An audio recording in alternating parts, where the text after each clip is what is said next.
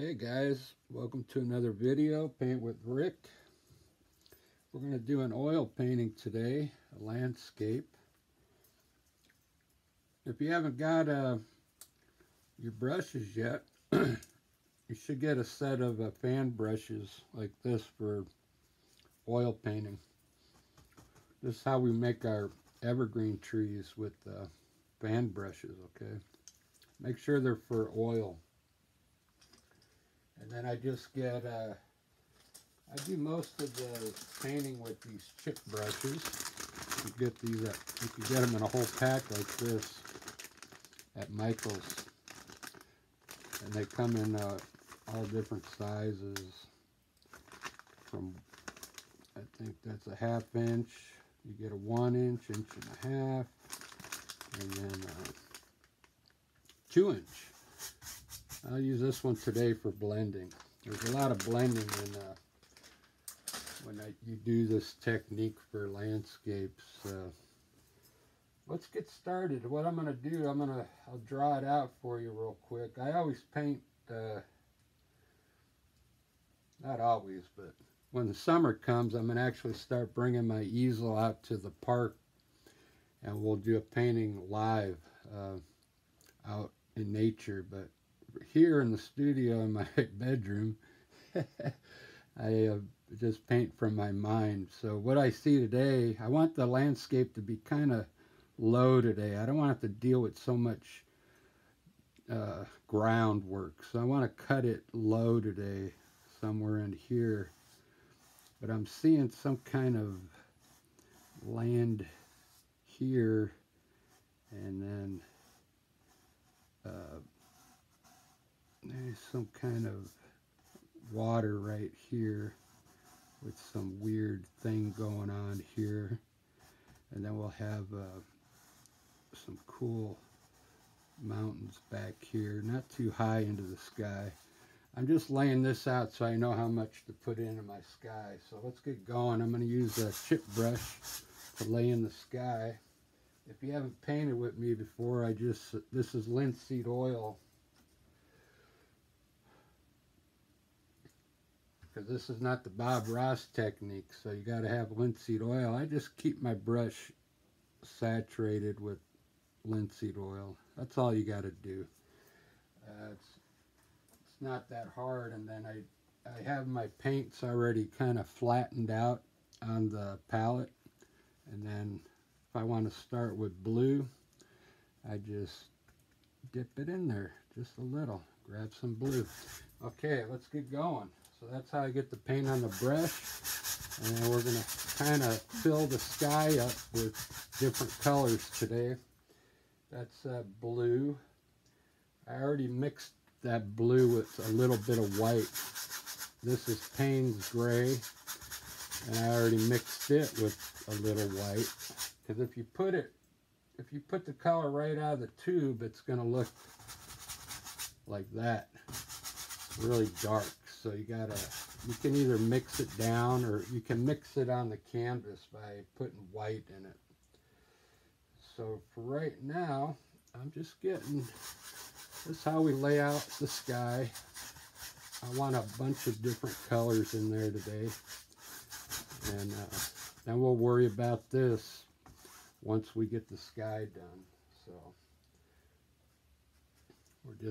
I want to lay down my color in the sky using a chip brush. Okay, very easy. Anybody can do this. This is 16 by 20. I got it locked into my easel so you can press on it and stuff. Okay, so it doesn't move. Sometimes it moves, but just like that. Okay. I want to add some of this blue. I kind of like that. I accidentally just drew that up there to show you, so I'm going to lay some more in here. Get it to mix in. Maybe some darker Payne's gray too. You're going to love the way I do my clouds, so let's just get the sky done here real quick. And then I'll put some clouds up in here. So right here, usually the sky gets lighter as it comes down to the horizon. We've already marked our horizon in here. So what I'm going to do is grab some of this color and with the same brush, I'm not even going to wipe it off, and dip into a little linseed oil and get some titanium white on it. Just a little white. I'm going to grab some of that blue up here and pull it down to my horizon here. The reason I'm using the linseed oil, if you're new to oil painting, like if it's a dry canvas like this, if you grab your color, see, it doesn't move on there. You got to have something underneath or you got to have an agent help you get the oil to move around. So that's what the linseed oil's for. But if you already got paint up here, then you don't have to dip it in the linseed oil as much. So I'm laying down some white here because we want our horizon lighter down here. Okay. All right, so now what we're going to do, I just wipe the brush off with a rag, and I can reuse it later. Let's take a new chip brush now, and we're going to designate this one for the painting as we're going to call it the blender brush. Okay, so now let's come up in here, and what you're going to do is blend all this stuff together. Doesn't have to be perfect right now because we're going to do a lot of blending when I put the clouds in there. This just helps it knock down the paint, gets it ready for our clouds. So, alright, so there's our blender brush. I'm going to set it here. With our clouds, let's use a 1-inch brush, and we're going to put titanium white on it. So if you're new to the channel, dip your brush in a little linseed oil. Just get it wet like that. And get my palette here. It's hard to see. Oh, there's my white. Just that, and then just kind of get some white oil paint on your brush, just like that. We're going to design the top. The top part of our clouds is what we're going to do. Our mountain's going to be in here. Not a tall mountain today, so I'm going to start some clouds here. We're going to just push in what would be the top of a cloud, okay? Just the top part of it. Just an easy way to make clouds. Get some more paint. Let's run some clouds the same way over to the other side. Kind of up at an angle. This is the top part of the cloud, okay? Get some more linseed oil, some more titanium white. Let's do our cloud up on top now. We want this one to be bigger. So I'm going to punch in a cloud that kind of goes maybe across the whole painting. Okay, all the way to the other side. Just like that. Get some more white. Let's run one coming down in here. Just like that. That's good enough to start. Now take a rag and just wipe the brush off. And it's ready to go. We're going to come in here and pull some of this white down into the color underneath. We want it to mix with the color underneath. So just pull a little bit of it down. Not the top. Don't go up to the top of the cloud. We want to keep the top of the cloud the way it is. So you're just pulling half of the cloud down. You could shape it. If you want this one bigger, just pull more of it down. If you want this one to go behind that one, just pull it down more. Alright, that's good enough. Let me see how that looks in the frame. It already looks like clouds, but guess what? The magic happens when you blend it. So get your blending brush that we designated as a blender brush, and you're going to try and blend just the lower portion of that cloud. You hear that? Leave some of this blue in here. It looks cool. Don't blend it too much.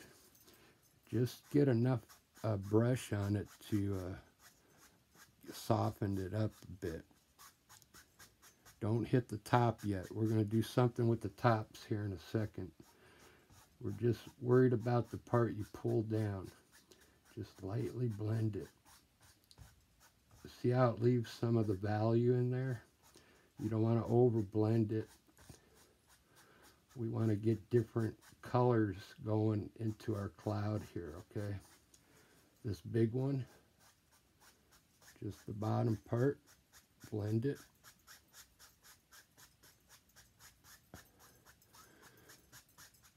Wow, these clouds look awesome. I kind of like that dark blue I put in there at the end. It worked out pretty good. Look at that sky. Wow.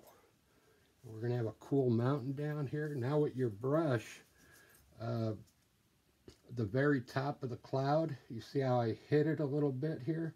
Just come in here very lightly and push the top of the cloud, and I get reestablished the top of the cloud very lightly, just to make it look like a finished edge, okay? Very lightly, just push the top of the cloud. Just like that.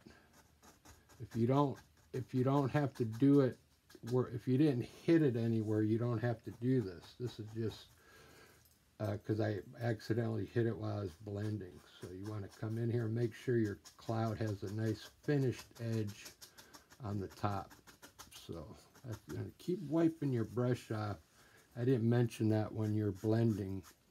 When you're blending like this, occasionally wipe your brush off so you're not adding more white to the painting that you don't want, okay? Man, that looks really good. I like that. Now this corner, I never finished it, but I'm just going to leave it like that. Just blend it in. I'll keep that corner light. It'll look like clouds back there. So here too. So another thing, I don't care if this video is long, but like if you want, you can actually keep pulling these clouds if you want to reshape them. If you want them to look longer, you can keep working them, but make sure you, after you pull it, blend it again, okay? Very good. Easy way to make clouds. I know if you've done the Bob Ross clouds, they're kind of difficult, but this technique, you'll get it the first time.